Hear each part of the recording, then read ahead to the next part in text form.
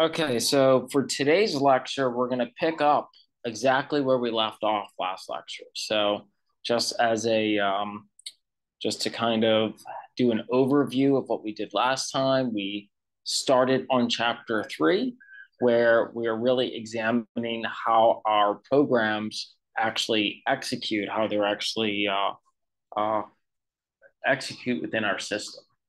And so the last place we left off was in 3.4.3. So this subsection on how is data movement, how do we move data within our application? And so we're about to move into an example and motivate this example. So in fact, the entire point of going at the level that we're at here,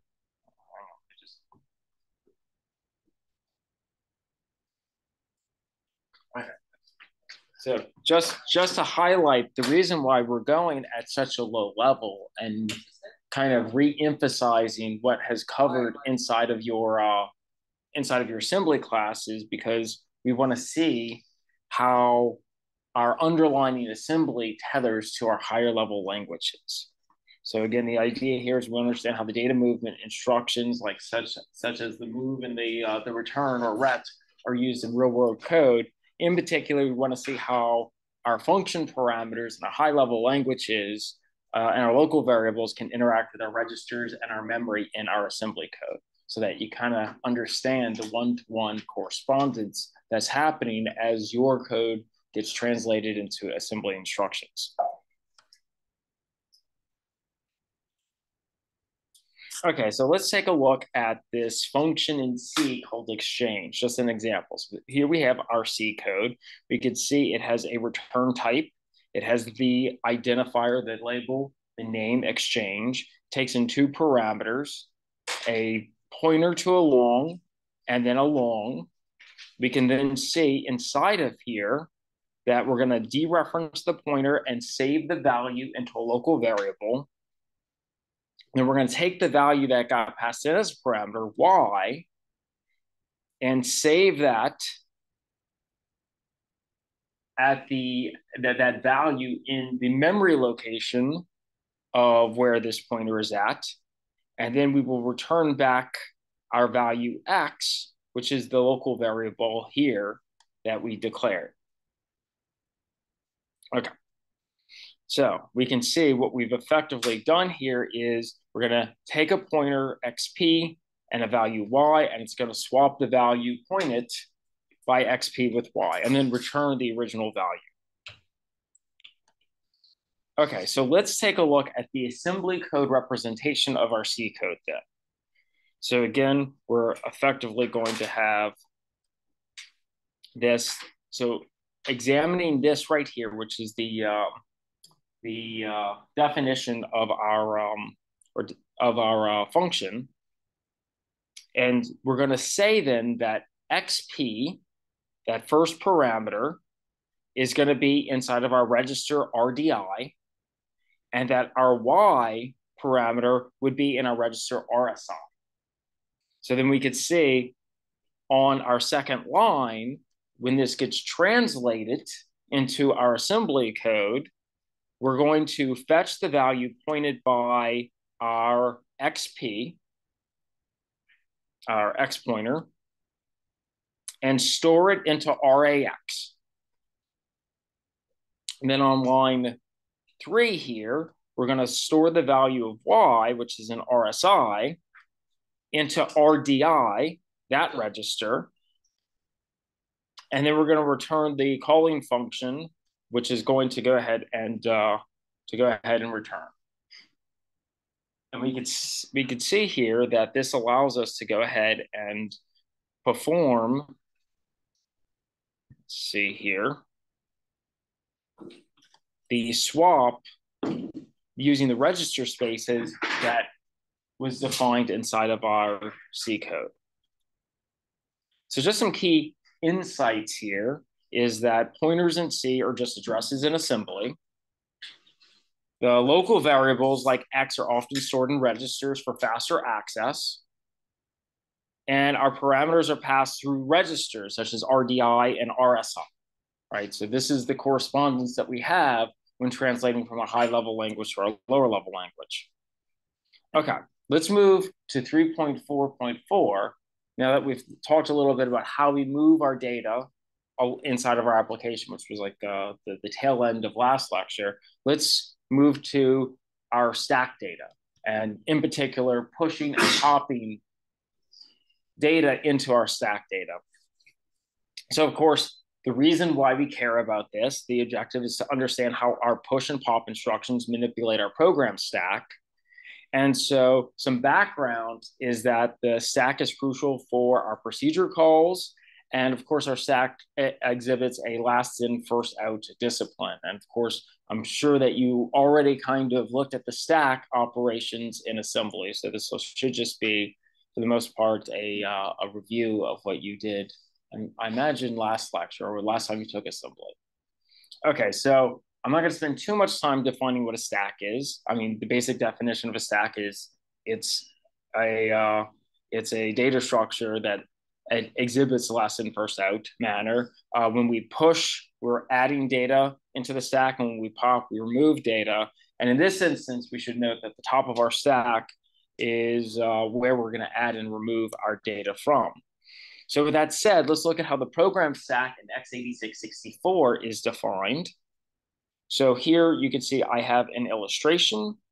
And so we have our memory region, which is going to be the program stack, which is stored in some specific memory regions is allocated to us. So it's going to be represented this blue color, very light blue color.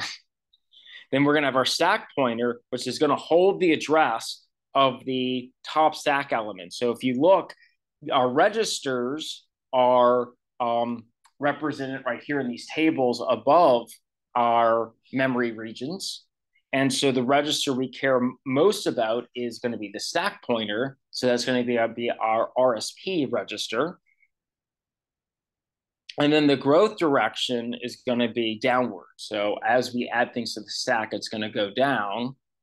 And so our top element is going to be at the lowest address then. So to take a look at this, and you can see we have our addressable memory right here in our stack. Currently, and if we think about a temporal evolution as we read the stack from left to right, we can see how the top of our stack shifts based off of the value held in RSP. So we could see at the initial state that we start in this illustration, our memory address is 108, which represents right here. That's the top of our stack. And then we could see when something has been added to our stack, right? We have a new memory address. It's grown downward. So now we have a element with a lower address. So we're going to go ahead and update the RSP register to have that new address to say that's where the top of our stack is. And if that gets popped off, if that gets returned back, then we would update that stack back to where the next top would be as we remove that. Okay, talked about this. Okay, so let's talk about the operations, our assembly operations that allows us to modify our stack. So we can push data onto the stack using the push queue. And of course, Q is our quad words because we're operating in a 64-bit environment. And then an example of what we might push might be some value in some other register. Like say, for instance, we can push from our RB BP register here. So our equivalent code here would be as if we decrement the stack pointer, right? So we could go ahead and subtract a quad word by a immediate value of 8, a constant value of 8, which is going to be the number of bytes that our quad word is. And then we would then pass to the thing we're subtracting from would be our stack pointer. And then we could then move. And then I have another slide on here. When you see inside of here, parentheses wrapped around your register space, that means it's something that's in memory, where it's a memory address and not a data value. So recall that our registers can either hold a value or a memory address to somewhere else in the system. And so we distinguish that inside of our assembly code on whether we have a reference, just the reference to our stack, or if we encapsulate the reference to our stack in parentheses.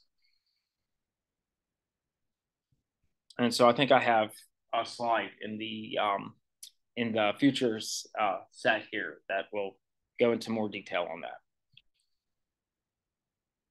And again, our pop would be very similar. We can just go ahead and do pop Q and then provide some register that we want to utilize. And of course, both pop and push affect our RSP, right? So instead of having to manually go ahead, we could manually do it. Again, we can alias. So the idea of pop and push can effectively be thought of as aliases as these equivalent code blocks, but it's much easier to perform these tasks than directly manipulating our RSP register. And this should be very similar to what you did in assembly as well, right? Okay, so besides accessing the topmost element in a stack, because that's what we're used to, that's the concept of what usually drives stacks, it's also possible for us to access arbitrary stack positions. So again, we can access these specific positions on the stack using our memory addressing methods, the same way that we've been able to index into other contiguous blocks of memory. So since we know that our stack grows downward, we can apply a positive offset from our RSP register, right? That's our stack pointer register, to point to some stored data that's in there. So if I wanted to go ahead and do this, the syntax that I'd be interested in is going to be to, again, encapsulate whatever register I want in between parentheses, because now I want to treat that as a memory address. And if we want to access an arbitrary stack position, we want to actually get a memory address and not a value, not treat the address as a numerical value. And then we can apply some offset so that we can go ahead and move that many bytes from that memory address.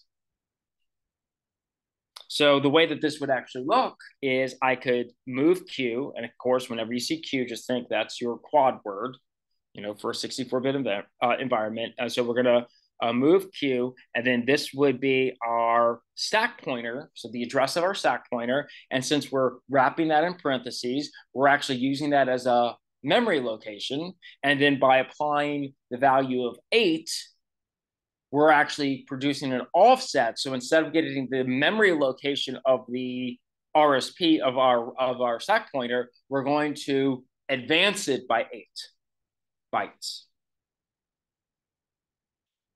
And then I can then, on that move, recall that that is a operation that has a source and a destination. So the first parameter here is my source, and the second parameter is going to be the destination from where I want to move the data from that arbitrary stack position into a register so that I can then go ahead and access it. And so effectively what this does is it would copy the second quad word from our stack into our register space, in particular the register of RDX.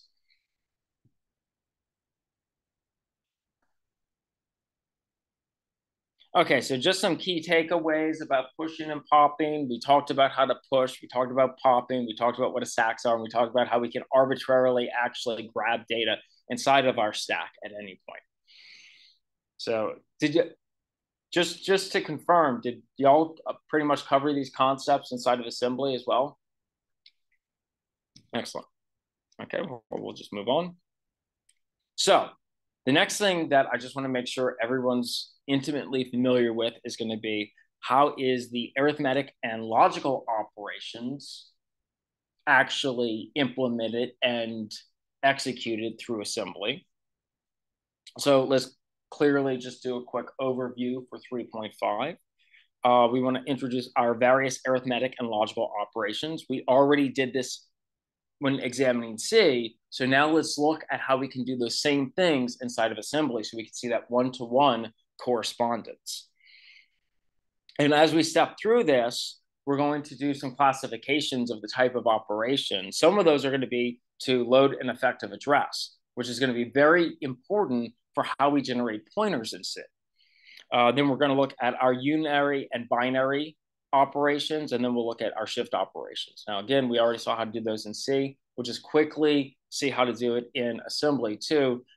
Kind of want to have all this foundational stuff. It's going to be important for when we actually start using a debugger and we want to look at disassembled code, right? To be able to retranslate what was compiled so that we can reinterpret that back into our C code. To give you a further motivation of why we want to go through chapter 3.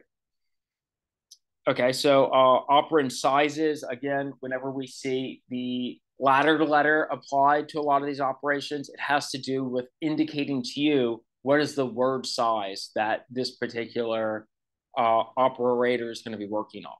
So it's effectively how we handle data types at the assembly level. So again, B is byte, W is word, double word is L, and quad word is Q. And it's going to be like 1 byte, 2 bytes, 4 bytes, and 8 bytes.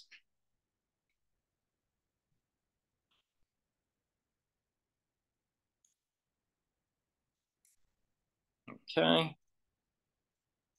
So now let's talk about, so out of these, in particular, yeah, we already had done a breakdown. It doesn't give me my listing here. So we'll look at load effective address first, and we'll look at a collection of these operations, then we'll look at shift operations, and then we might talk a little bit about the special arithmetic operators. I'll probably mention them as it relates to multiplication and division, because those can produce really big numbers, and we should see how does our system, how does our assembly language handle the multiplication of big numbers. We'll take a look at that as well. So looking at the load effective address, LEA,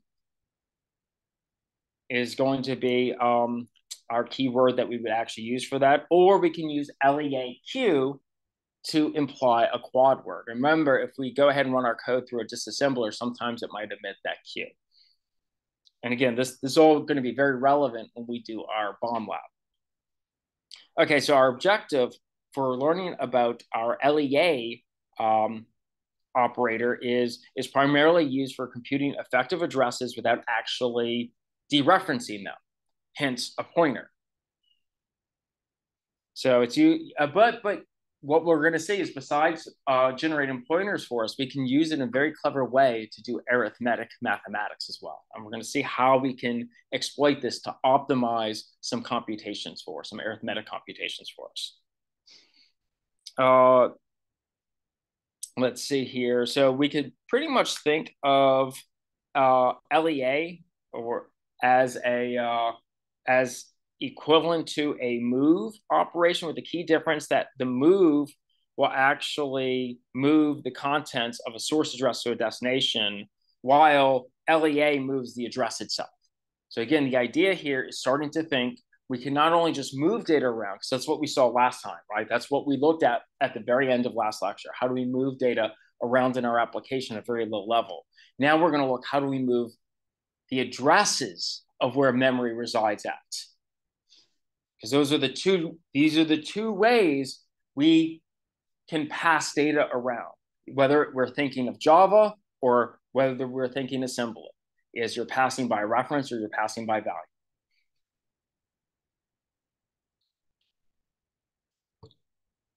Okay, so the one unique behavior that we're going to look at, this one in particular, that you should be aware of with load effective address, is going to be that it's not referencing the memory or the values of the memory. It's just referencing the memory address.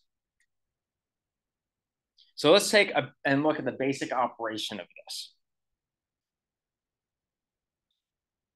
We can say that we can split this into the format of our call, the first operand, and the operation. So our example would look like this here at the bottom, where we can call LEA, and in particular, if I want to ensure that it works in our 64-bit environment, we can append the Q to that. And notice what I have here is I'm passing in effectively two different types of, there's two parameters per se. The first is going to be nested inside these parentheses, where I'm going to pass in my base address, my index address, and some multiplier value. So this first operand looks like a memory reference, but doesn't read from that location. That's the big thing to know. It's not dereferencing. It's not dereferencing that the value at that memory location. And this is effectively here the addressing mode of what we're looking at there. So in the example that we see here, RDX is both our base and our index register. And then our scaling factor is going to be the size that each addressable unit is based off of what we know. So if we expect this to be a double word, we would want to advance by 4 bytes or have a scaling value of 4 bytes. So if I go to compute the result of this, it'd be the equivalent of 5 times RDX. And then we would store this inside of our RAX register. The way we get this 5 times this register at RDX is we would take, let's see, this is our computation here. So we take our base and we add it by our index that we want to advance by times the size, times the scale.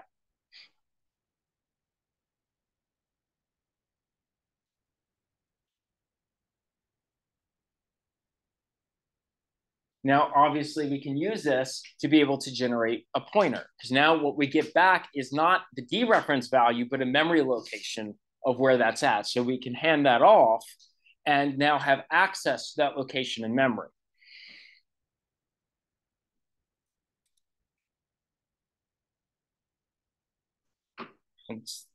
And so this is just an example in code how we can do that. Recall that we can always put this immediate value in front as an offset to say, okay, starting at this memory location at our register RDI,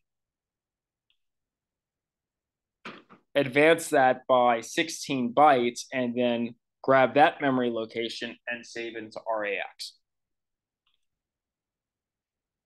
Okay, now I said it's obvious that you can use this load effective address to generate pointers. But I also said, and again, one of the motivating factors about exploring these system level programming concepts is based off of how do our systems optimize for performance sensibilities. And so LEA can also be used for arithmetic operations. So what we're going to do here in this subsection is we're going to understand how LEA can perform our arithmetic operations without actually dereferencing our memory.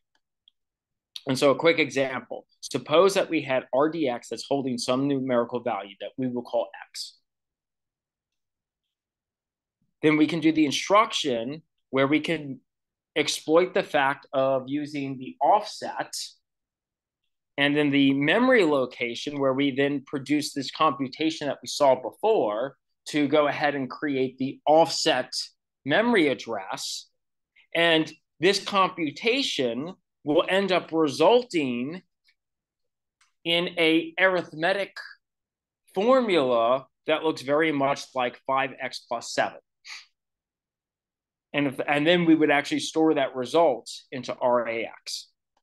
And again, the same way that we're effectively utilizing this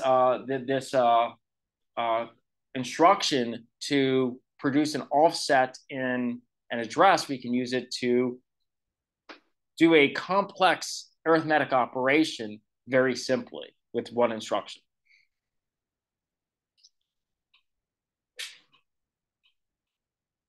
And so that's just a simple example of a clever use of how you can start to use these instructions at the assembly level to start doing complex things in a higher level format. Once you understand what computations are being exploited.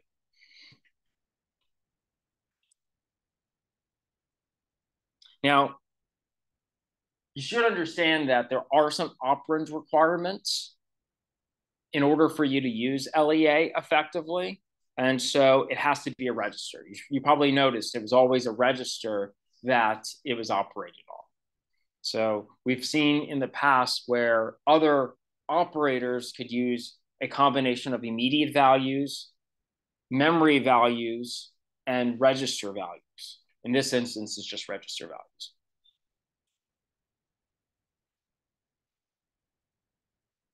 Okay, so big takeaway at least is that it's a pretty versatile instruction that we can use beyond just loading addresses. We can generate pointers, and we can also use it to go ahead and perform arithmetic operations.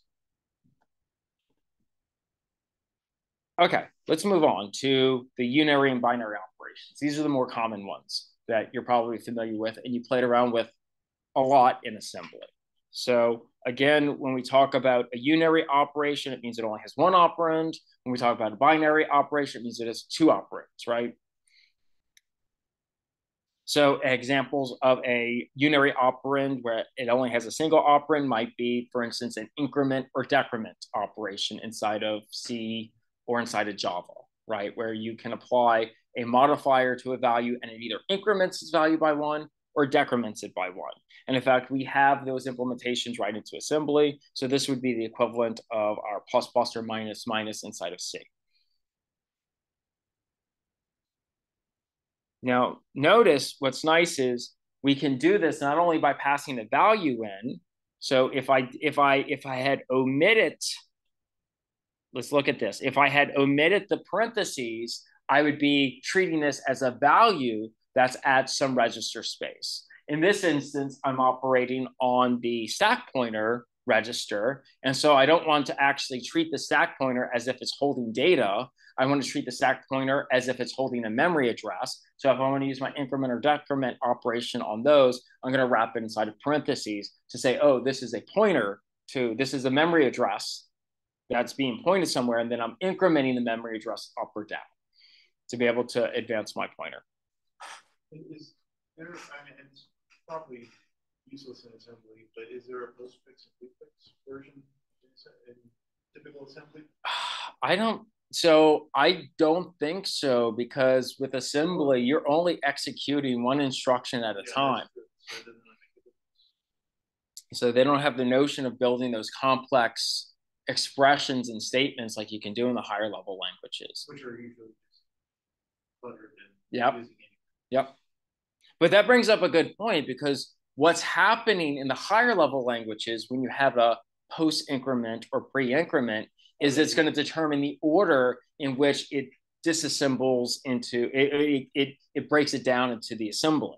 Yeah, so you think of it as one operation and it's two or three operations just for that one. Yep. And so that's the nice thing about starting to build these connections, is you can kind of see what has to happen to get everything to work in the order that you expect it to.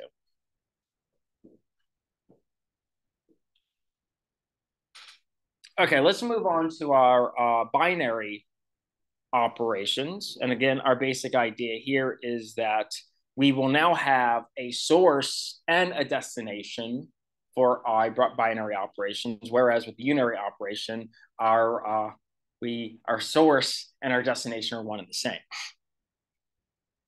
So here, our operand types will now typically allow us to have immediate values and registers and memories as our source, and then as our destination, we can either be a register or a memory location. We can never have a source be an immediate location, because that's the equivalent of a constant value, right? You can't overwrite what a constant means. So just some quick examples, and we're going to compare this to our high-level C code. We might have sub Q and add Q. And again, I'm just highlighting the Q for our quad words to ensure that this works in our 64-bit environment. And so this would be my source, This would be my destination. So this would be the equivalent to saying I'm going to subtract REX from RDX and store the result in RDX, right? So it's the equivalent of stating a compound assignment where take whatever our value of X is and subtract from it the value that's at Y. So we both produce a arithmetic operation and do an overwrite on one of those operands. And so it's the same. If I do the add, it's the same, but instead of subtracting, we're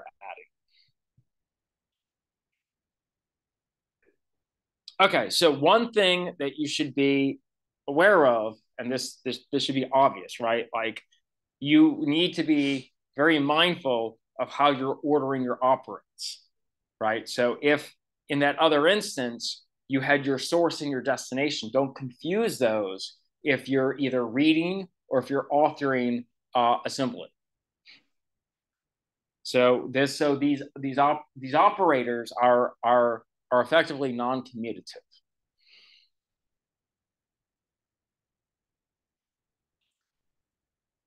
And it's always your source is the first parameter and your destination is the second. Okay, so some quick mentions on our restrictions on operand types.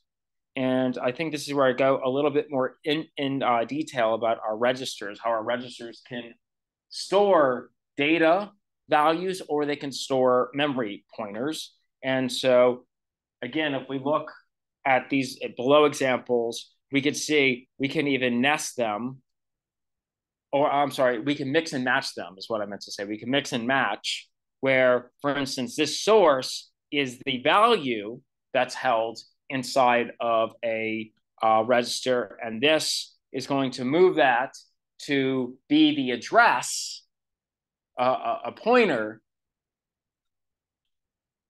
inside of this space. Or we could do it flip-flop, right? So just pay attention whether there's parentheses or not around your registers. I think that's the main takeaway there. Okay, so with that said, let's talk about what you can and cannot do with our operand types, right? So you can't have double memory operands, right? One of them has to be a register. You're probably familiar with that in assembly, right? So that's consistent.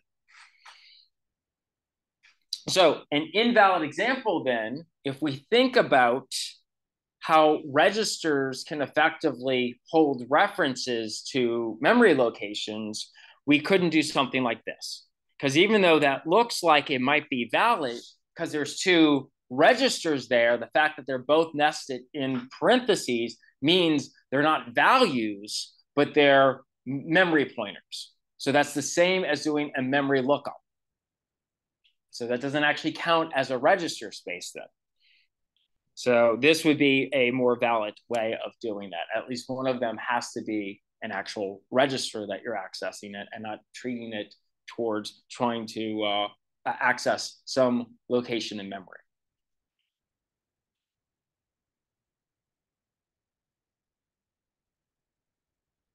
And then the second that we need to just discuss about, and we have already stated this, is that the second operand has to be some memory location or some register space.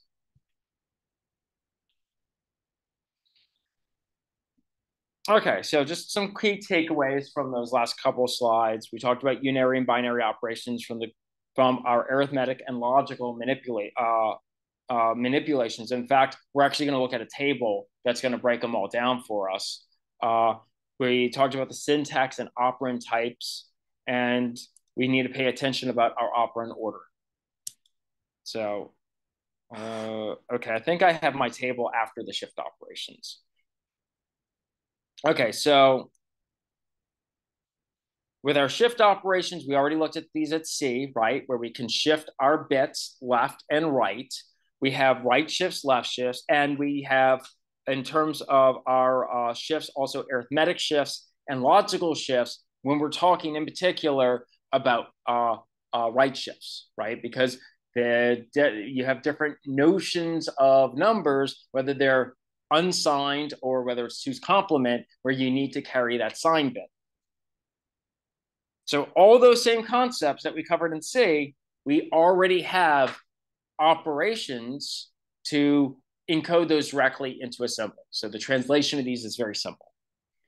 So if I want to shift my register binary sequence left by 2 bits, I can call SHL, short for shift left. And the first parameter is going to be the number of units I want it to be shifted by, and the second is the register I want it to shift. Also, there's a special register we can use. So instead of a immediate value here, like a constant value of a number, I can also pass in the CL register, which is the lower 8 bits of the RCX register. So I can dynamically shift. So I can implement dynamic shifting in my logic if I wanted to. Now, keep in mind, if you do that, it's going to pull from the RCX. So you have to make sure that you're not mutating that. Or if you are mutating that nothing is valuable in there before you do that shift. Always be mindful of the what register these operations are looking at before you try to execute something. If there's ever anything of value, push it onto your stack and pop it back out after you're done, right? Otherwise, bad things can happen, which is erroneous behavior. Okay, and so here, this is just an example of what that might look like using our lower register space for dynamic shifting. And then we've already talked about logically the difference between an arithmetic versus a logical shift. But in order to actually express that in assembly, inside of the assembly that we're going to be looking at, we have, and again, these are for right shifts, we would have SHR, which is going to be our logical shift right, just like we had SHL for a shift left, we have a shift right. And if we want an arithmetic shift, then we have SAR. And the AR is to illustrate that it's the arithmetic form of that. Now, when we look at the table, the notation that you're going to see on the table for all these operations, when I give you kind of a cheat sheet on this, you'll see I'm going to have the shift symbol, the same shift operator we use in C. It's either going to be appended with an A for arithmetic or an L for a logical shift. And here's just some examples of how our shifts would look. And again, it's not going to be too different. We're going to have an immediate value as our first parameter, and then we're going to have some register that contains some binary sequence that we want to shift by that number of bits. And so the big thing about this, though, is that with our left instruction, there's no conceptual difference between the arithmetic shift and the logical shift. So there is a SAL, right, a shift and a arithmetic shift to the left and a shift left, which is our logical shift. So just like we had our SAR, our arithmetic shift to the right, and our shift right, our logical shift, has different behaviors. These don't. So they're just the same way of doing the same thing, or two different ways of doing the same thing. But for consistency's sake, it makes sense to have an arithmetic shift in the opposite direction. And then finally, one thing you should be able to know about shifting is the destination. The destination of this operation can be a memory address, right? It can be a pointer value. So it doesn't have to be, so I can nest that into parentheses.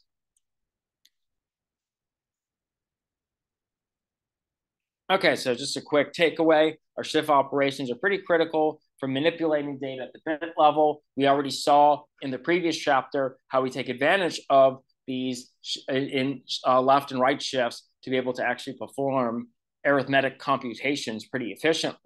So you can see how it actually gets executed at the assembly level. And then our operand order types must be understood for effective programming, right? You have to understand what you can actually pass and what values are looking for your source and your destination, and whether you want to use a pointer or whether you want to use a value. And obviously, we already talked about the arithmetic and logical shifts prior, but now we can see how it actually gets implemented in assembly. Okay, let's move on to some discussion topics about the arithmetic and logical operations.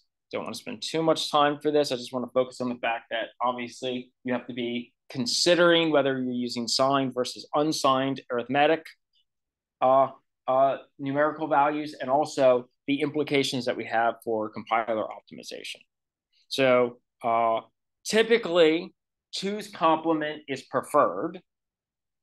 And we've already stated this. Almost always use 2's complements versions of numerical values unless you have to use unsigned values. So we're going to re-articulate that that's still the case because this is how it's being implemented. The generic instruction, the default instruction, is using 2's complements notation of the binary sequence. That's the context that's applied towards it. So the one exception, though, is going to be obviously for right shifting, which is your arithmetic shifting, because you're actually defining a unsigned behavior to that. So clearly, that's going to be the one case you break that exception. And again, we already saw this in the last section, so we won't look at this in too much detail. And this is just some examples of how our C code would get translated into assembly. But again, it's just conceptually, we can kind of, well, I guess we can step through this very briefly. So let's look. So if given this code here, this high level code in my C code, it would then get translated into this assembly code.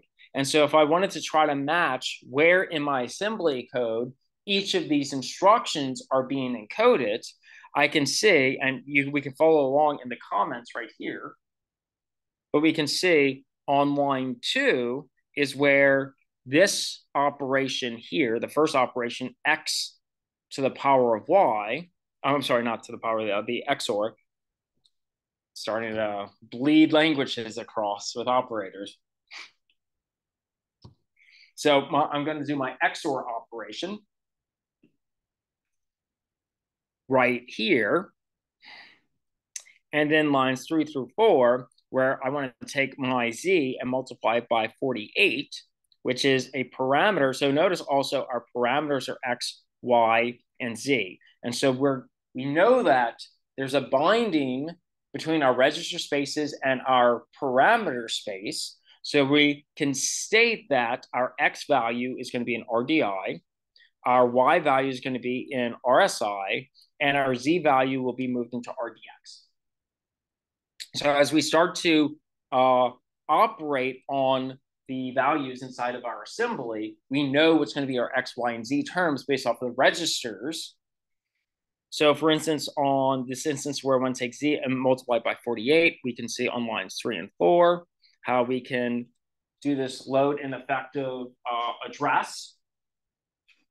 And we're going to do that computation. We're going to take advantage of the fact that does that computation based off of the formula we saw on the prior slide. And then we can then go ahead and do an arithmetic shift to go ahead and get the final result. So this is an illustration of how we can start optimizing, or how we don't, but how the compiler can optimize the arithmetics. And when you start looking at this, when you look at the assembly, you would have to reverse engineer that logic, right? That's the idea. When you look at these instructions and you're like, why is this left shift happening? Or why is the load effective address happening here? Understanding why these, or that the compiler applies these optimization techniques, will help you be able to reverse engineer to reparse the logic. Okay, I don't want to spend too much time just looking at this because that can really go into the weeds. But again, yeah, the big idea here is it's all about compiler optimization techniques, which is, again, one of the beautiful things that we love about high-level languages, right? We don't have to know all the tricks of being able to force the compiler to do things as performant and as efficient as possible, and how to load our data and utilize these operations in ways to produce results. We can rely on the compiler knowing those rules and applying them when they make sense.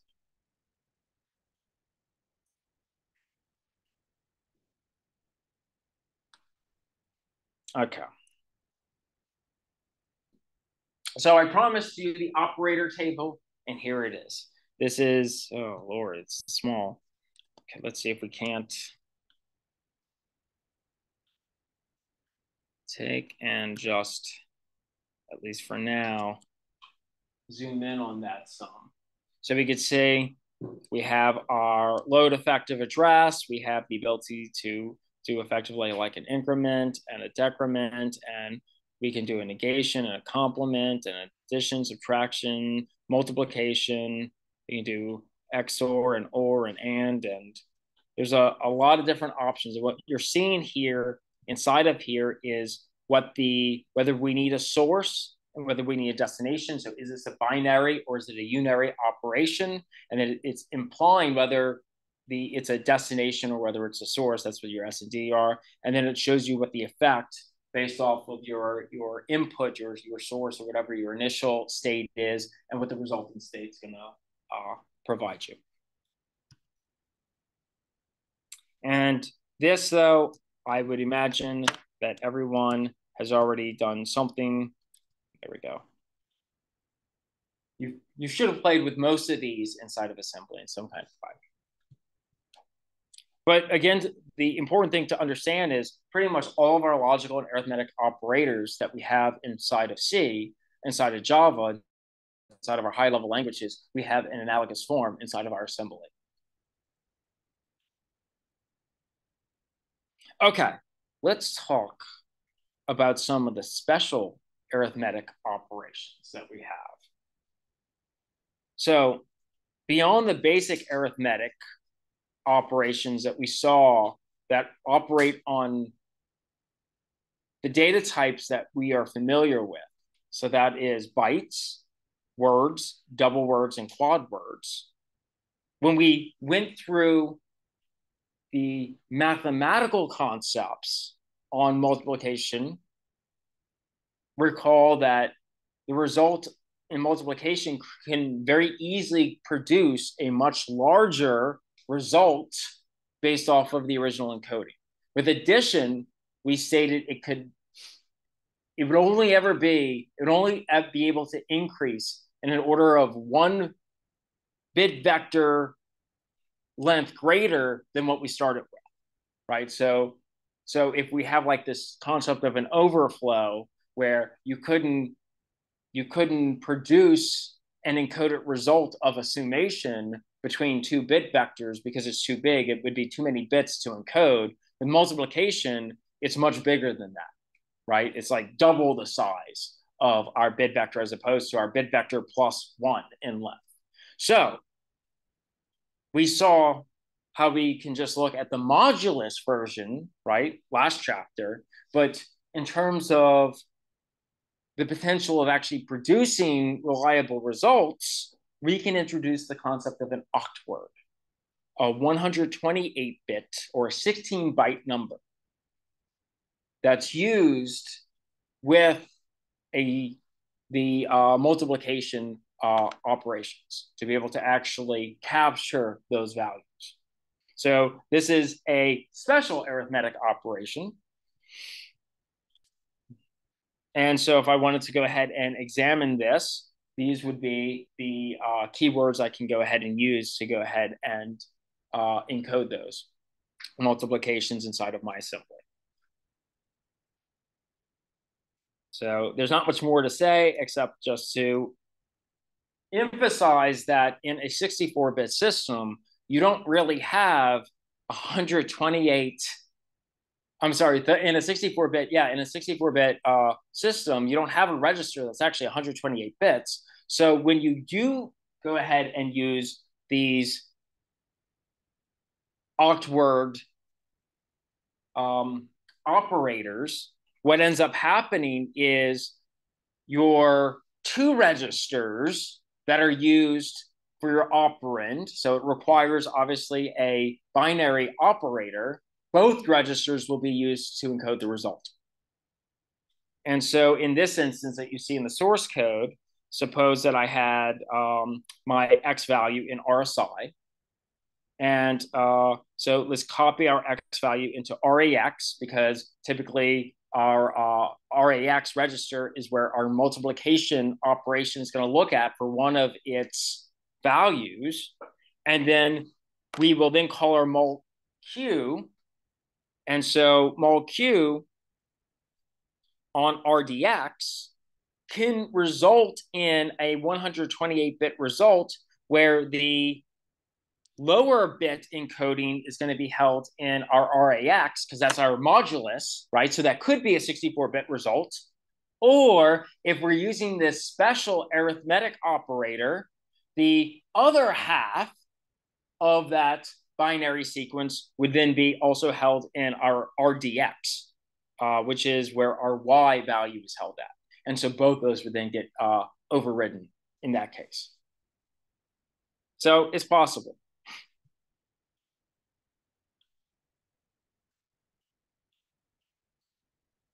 Okay, and just an illustration that we can actually have a C code that uses 128-bit encoding. This is an example of how we can do that and how it would then get can translate it into our assembly code example. And again, we can also do division and modulus. And what we have here is our C code with that our division on long numbers. So that's going to be modulus division.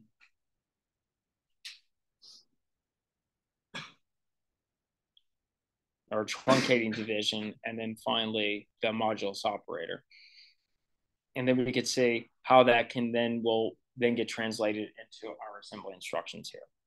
So again, I'll make these slides available for you if you want to step through and actually see the samples. And again, all this content should be following the contents of the book as well.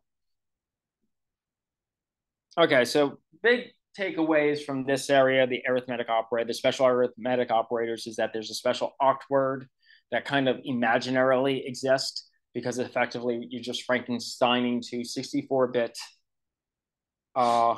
registers together. And actually, this isn't a new concept. When you were learning MASM 32, did you see how you can get a 64-bit result by Frankensteining two 32-bit registers together?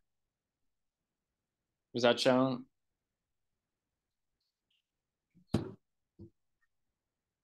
It just illustrates we keep reusing these concepts. We're just increasing our the length of the bit sequences. I mean, the same thing happens with the 8-bit. Yeah. You had the HL and the yeah, the lower and the higher. Yeah. I think the ladders to make a 16-bit. Yep. That makes sense. If you have standard units, you can start combining them and applying additional logic to figure out how to create a bigger unit from two smaller units. What's interesting, okay, so this is sidebar. What's interesting is applying logic to try to get one addressable space in such a way that you can subdivide it into smaller addressable things. And that's how compression works. If you ever wondered, how can you take something and make it smaller, you can actually do some of this binary math and manually encode your bit sequences in a way that you're addressing into spaces that aren't actually addressable from the machine level itself. Like you're manipulating each individual bit and using it as effectively and efficiently as possible. Those conversion algorithms, there's people that work years on just tiny bits of. Oh yeah. Yeah, it's back when I had taken assembly many years ago, that's what one of the projects was to go ahead and design our own compression algorithm inside of assembly, doing just that. Try to configure a logic that exploits using all of our ability to use like our shift operators and our XOR operators and our AND operators so that we can directly control how our binary sequences were encoded at a per byte level to be able to compress a text file. And if you haven't, that's a fun, so obviously not a homework I'm going to assign in here, and that's beyond the scope of system programming concepts. But if you want like a fun endeavor to do, I would recommend like trying that, just to challenge yourself at being able to like encode logic and an assembly level at that level, to that kind of degree. Okay, let's move on to the next section. So 3.5, I feel pretty confident of on what we're able to cover. So the next thing that I want to do, because I kind of want to get through this, I think you are all kind of familiar with a lot of these concepts. We talked now about the arithmetic operators, the logical operators, and how they're implemented inside of assembly. And we see they're not that dissimilar conceptually on how you can implement these expressions inside of a higher level languages. You just have to be more mindful about the order of your operations and your register versus your memory locations. So now then the other thing that we have to be aware of when translating our application logic from a high level language into a lower level language is going to be, well, all of our control structures, right? So it's one thing to be able to define our logical operators and our arithmetic operations, right? And almost everything that we do inside of our software design, our software implementation is based off of those primitive operators. Well, we also need to be able to figure out a way, how are we going to encode the logic of our ifs and our whiles and our for loops and our switch statements, you know, our selection decisions and our repetition decisions. And so here we're going to look at those concepts in 3.6. So the objective obviously then is to explore how our machine code can implement our conditional execution for things like conditionals, loops, and switches, where the core concept would be, say, for instance, our jump instructions. That's going to be the basis of how we can go ahead and start creating these control mechanisms. We'll also look at data-dependent control flows, where it can be a conditional jump that we're doing. And then we'll also see how we can implement our C control constructs and compare them to how they would then be implemented in assembly.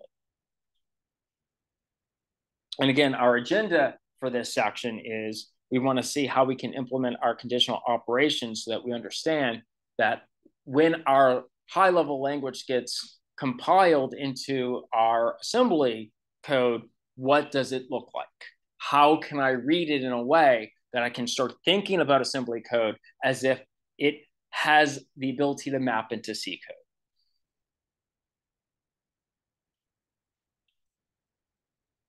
And of course, we will have the subdivisions of this. We'll look at first of all, what are condition codes that we have available? And that won't just be control. Condition codes are going to be other concepts that are important to us, and you're probably already familiar with.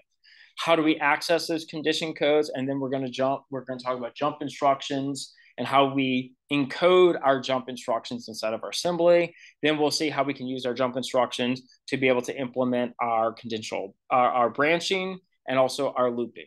And then finally, our switch statements. And so then, by then, we will learn of how we could do both all of our processing operators and all of our control operations, which will give us a good handle on how we can start trying to use a debugger to parse through our compiled code and start trying to decipher what does it do. Okay, so quickly on our condition codes, we want to understand how our condition code registers work and how they aid in our conditional branching. So the key terms we have here, but let me jump to the next slide so we can actually associate these with what they mean. So we have CF, which is going to be our carry flag. We're going to have ZF, which is going to be our zero flag. We're going to have SF, which is going to be our sign flag. And we're going to have OF, which is going to be our overflow flag. right? So these are going to be the single bit registers that store attributes of the most recent arithmetic or logical operations. You're probably familiar with this in assembly, right? This is how you were able to determine when certain states occurred or certain exceptional cases occurred or did not occur when you produce some kind of arithmetic operation or logical operation. And again, our conditions on when these codes are set are defined as such. So we have, say, for instance, on our carry flag here, it's simply if our unsigned t, okay, so given this expression, t is equal to a plus b, well, if t ends up being smaller than a, then our carry flag is set. That makes sense. And that's on the instance of an unsigned overflow. Our zero flag is set if t is all zeros.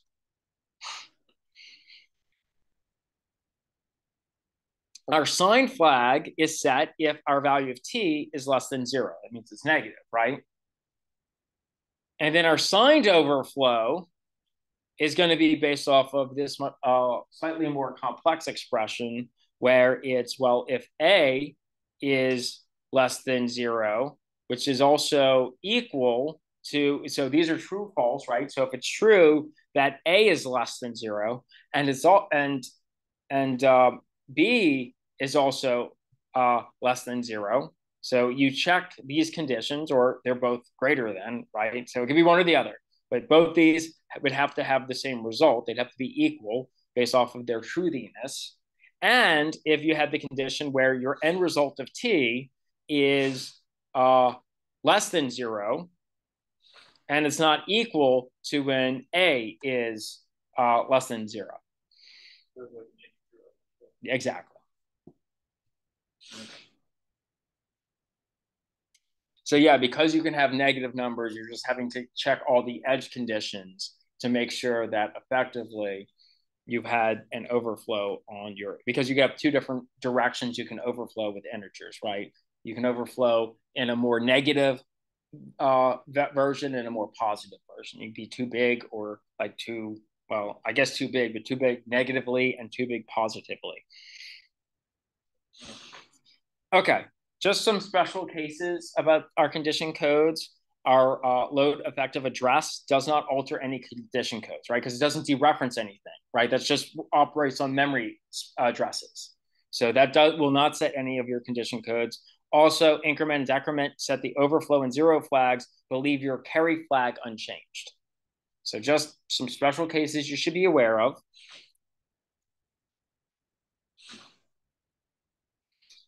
Okay, so for setting condition codes without altering our registers, there's actually two instructions that we have. We have a compare, which can set your, again, allows you to set your condition code without updating or changing the state of any of your register spaces. And so here you can go ahead and pass these values to a compare, and then it would then update your condition codes based off of the result of that.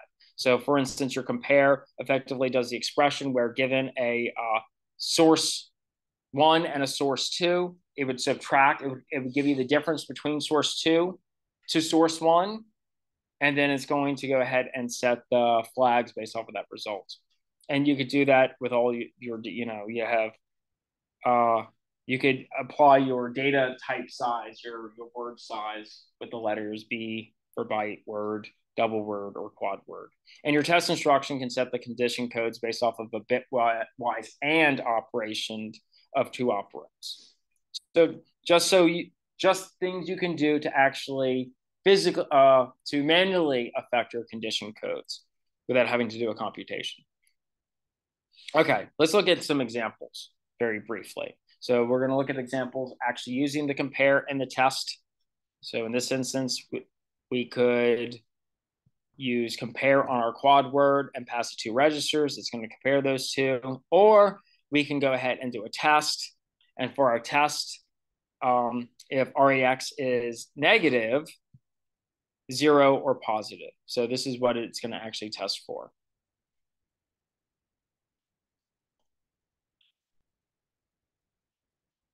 Okay, so just some key takeaways about our condition codes. They're used for we're going to use these concepts, right? Our condition codes are used for our conditional branching, but it's used for you to learn other concepts too. It happens with arithmetic operations.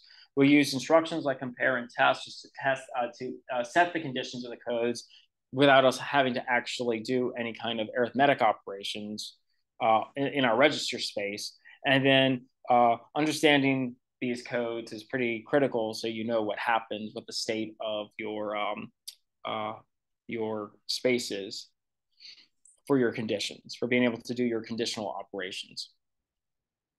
Okay, so let's move on to accessing the condition codes. So there's three common ways you can go ahead and use our condition codes we just defined. You can either set a single byte to be 0 or 1, because remember, they're single byte registers. You can conditionally jump in our program, so we can use keywords that, based off of some criteria, will jump into a particular space, into a particular set of instructions inside of our assembly code. Or we can conditionally transfer data, right? So instead of jumping to an instruction, we could conditionally go ahead and move data around. And we're going to explore each one of those right now. So in terms of being able to set our instructions, we can alter a single byte to either 0 or 1 based off of our condition code. We can have different suffixes that denote the different conditions. It's not our operand sizes, right? So, for example, and again, this is probably just parroting what you already knew from assembly. So up until now, whenever we had a suffix that we appended to the end of an operation, it was based off of whether it was a byte, a word, a double word, or a quad word. In these instances with our condition codes, usually it's the type of condition we're looking for. So for instance, set L would mean set less versus set B, which would be set below. So you're starting to use it more as a relational set of words.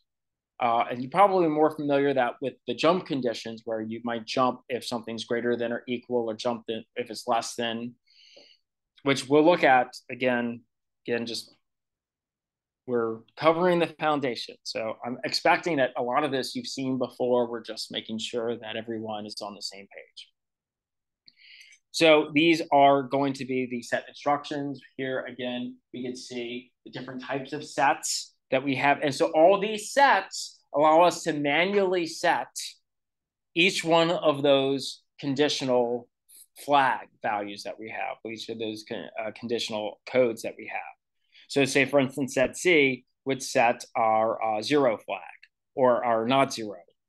So we could set C or set NZ, so not equal or equal. So set, so here we can do greater, greater than equal, less, less or equal.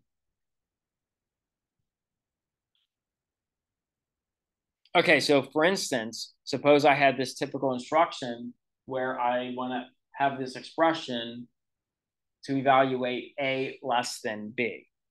Then if I wanted to compare these, I would do a comparison. So here I would compare my source register to my destination register, my RSI and my RDI. Then I'm going to set the lower byte order of my EAX register to either be 0 or 1. And so when I see EAX, since I'm also operating in a 64-bit, I could also express that as RAX, right? So the extended register name for that is going to be RAX. So anyway, I'm going to set the lower byte anyway. So I'm using AL, right? So just the least significant portion of that register space. Then I'm going to clear the rest of it, which I can just go ahead and do this move. And again, if this is working on quad words, then I would want to go ahead and well, probably use I could potentially use RAX as well.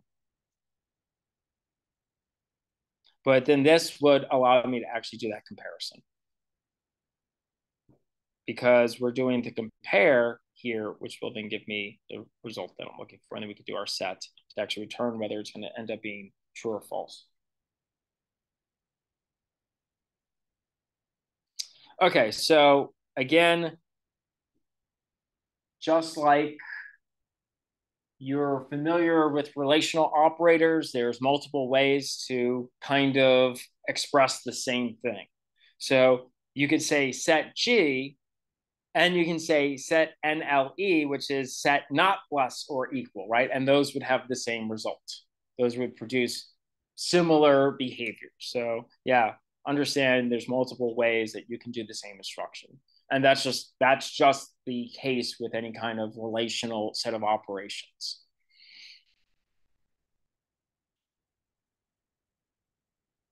Okay, so let's take a look at our condition codes after our comparison. So suppose that I have A minus B that we'll then go ahead and save into T. So suppose we have our condition code set based off of this computation. For our signed comparison, then our sign flag, our overflow flag, and our zero flag are used. And for an unsigned comparison, it would just be the carry and the zero flags that are important to us. So understand, based off of these computations, if we're trying to set our condition codes using comparisons as opposed to setting them directly, make sure you understand which ones can be set based off of the data types you're using.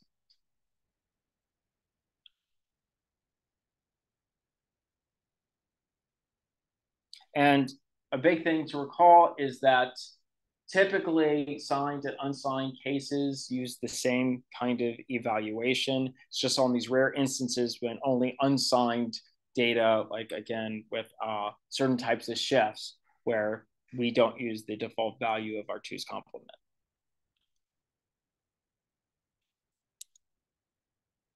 Okay, so the next section we're going to talk about, and we're not going to talk about today because we're already at 6:14, so we're not going to jump into a new section, but we covered enough concepts now in assembly to finally get us to, I guess, a little bit of the more interesting portion, which again, I think a lot of you will already have be familiar with, but it's going to be how we can start doing our control structures. And so our control structures are built off of being able to have jump instructions. So next class, we're going to go through the concept of jump instructions and then how we can use our jump instructions to create our selection operations, our selection structures like if statements or if else statements, or like switch statements, or how we can use our jump instructions to create repetition structures like for loops, do while loops, and while loops. Then we'll move on to procedures. So let's see, I think we probably can get through the remaining portion of this. Let me go to the beginning. So we'll cover those concepts in 3.6, and we'll conclude with the control structures, so loops and selections. Then we'll talk about procedures and array allocation and access, and then heterogeneous data structures. And finally, we'll get to the point where we can then talk about combining control and data into our machine level programs, talk a little bit about floating point code. And then we'll be done, hopefully next lecture, at the end of the next lecture, with chapter 3. Excellent. Does anyone have any questions before we go ahead and break for the week? With the data lab, we're just using regular ints. Yeah.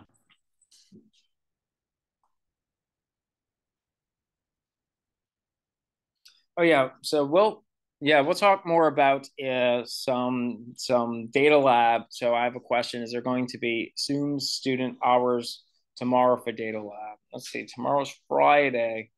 I could probably try to get online. I have a hard deadline for a paper I have to submit for tomorrow, and then after I'll do an announcement once I submit that. So anyone who needs some assistance, I'll go ahead and broadcast through the Discord. So make sure you're in Discord, and I'll broadcast when I'm available for providing some assistance.